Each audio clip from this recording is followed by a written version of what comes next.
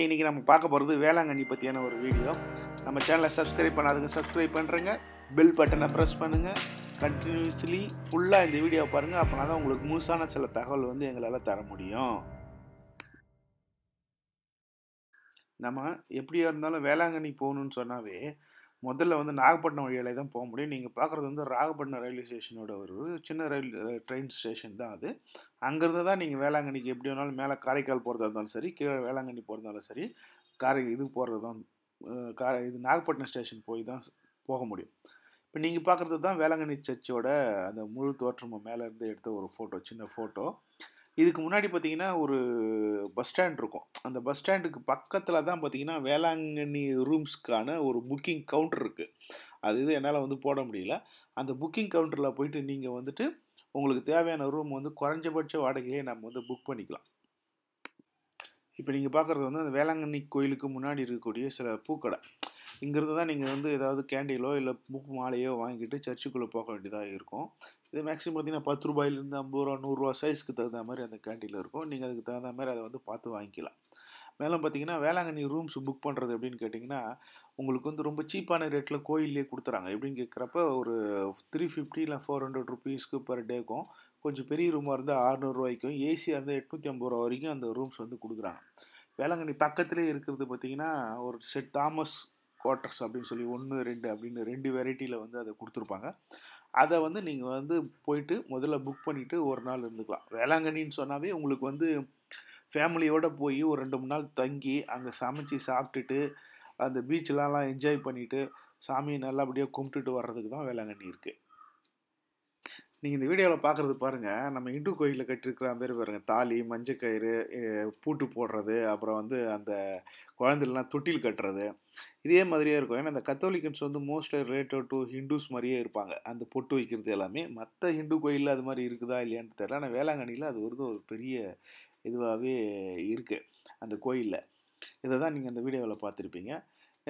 இந்த வேளாங்கண்ணி ரூம்ஸ் வந்து ஒரே ஒரு ட்ராபேக் என்னன்னு கேட்டிங்கன்னா, ஆன்லைனில் கிடையாது. நீங்கள் வந்து ஆஃப்லைன் தான். அங்கே போய் தான் புக் பண்ண முடியும். ஆன்லைனில் மற்ற கோயிலில் புக் பண்ணுற மாதிரி ரூம்ஸ்லாம் கிடையாது. அங்கே போய் பண்ணால் போதும். ரூம்ஸ்லாம் நல்லா நீட்டாக அழகாக இருக்கும். நல்ல ஸ்பேசியஸாகவும் இருக்கும். சுத்தமாகவும் நல்லா மெயின்டைன் பண்ணுறாங்க. இது வேளாங்கண்ணியோட ஒரு பெரிய சிறப்பு. இந்த அங்கே போயிட்டு இந்த மீன் வாங்குறத பற்றி நிறைய வீடியோஸ் மற்றதெல்லாம் போட்டிருப்பாங்க.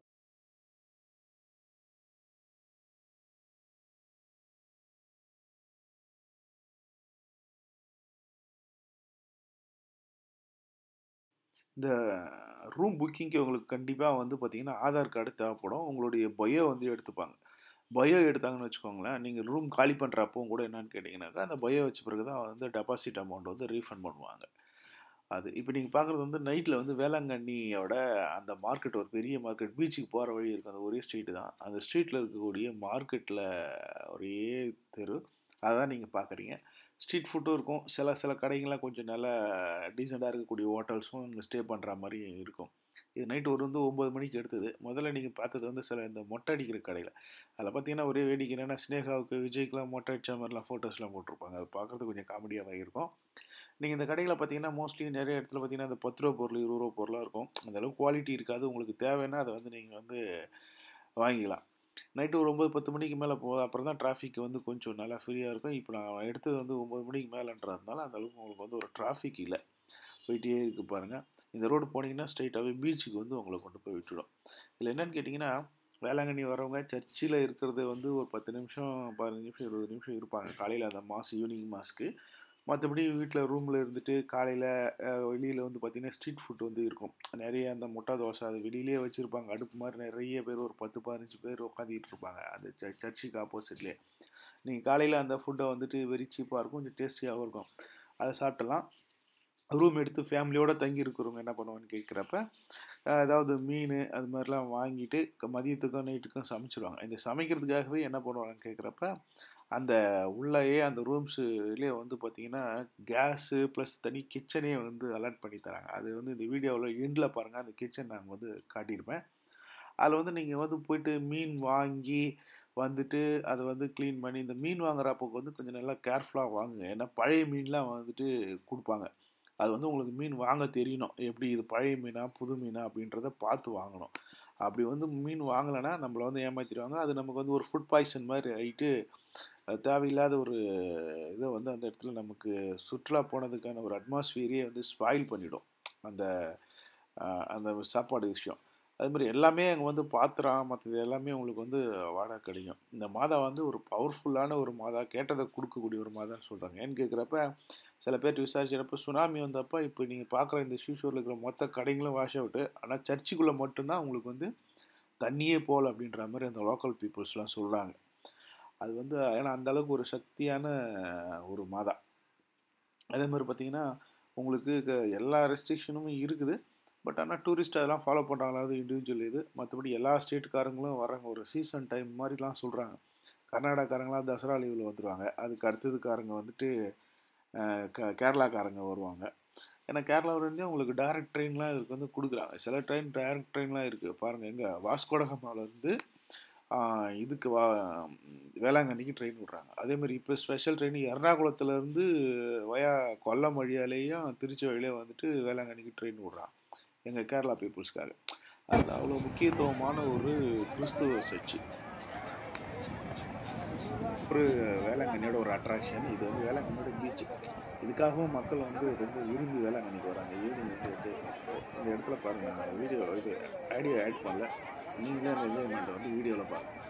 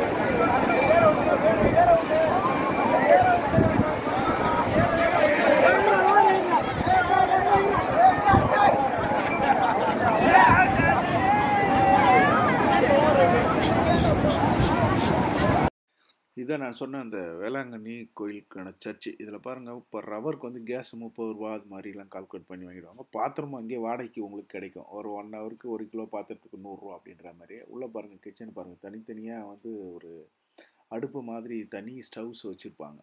நீங்கள் பாத்திரம் வாங்கி உங்களோட பொருளாக வாங்கிட்டு வந்து நீங்களே வந்து அதை வந்து சமைச்சிக்கலாம்.